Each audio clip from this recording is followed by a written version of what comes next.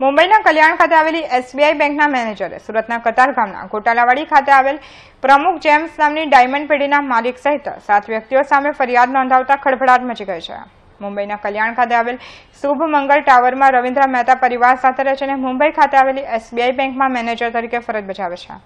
કતાર ગામના ગોટાલાવાડી ખાતે આવેલ પ્રમુખ જેમ્સ તથા ગૌરવ પાર્ક સોસાયટીમાં રહેતા ખીમજીભાઈ ગઢિયા, વલ્લભ ગઢિયા, હિતેશ ગઢિયા, પંકજ ગઢિયા, નરેશ ગઢિયા અને વિનુ ગઢિયા સહિત 7 ચીટરોએ મુંબઈ ખાતે આવેલી એસબીઆઈ બેંકમાં લોન માટે એપ્લાય કરી હતી અને બેંક દ્વારા પ્રમુખ જેમ્સના નામે 32 કરોડ 50 લાખની લોન આપી હતી. જોકે ચીટરોએ લોનના રેગ્યુલર હપ્તા ભર્યા બાદ વર્ષ 2015થી લોનના હપ્તા ભરવાના બંધ કરી દીધા હતા, જેથી ચડતર, વ્યાજ સહિતની રકમની વસૂલાત માટે બેંકના મેનેજર રવિન્દ્ર મહેતાએ આરોપીઓની મિલકતની જપ્તી કરવા માટે સુરત કલેક્ટર કચેરીમાં અરજી કરી હતી.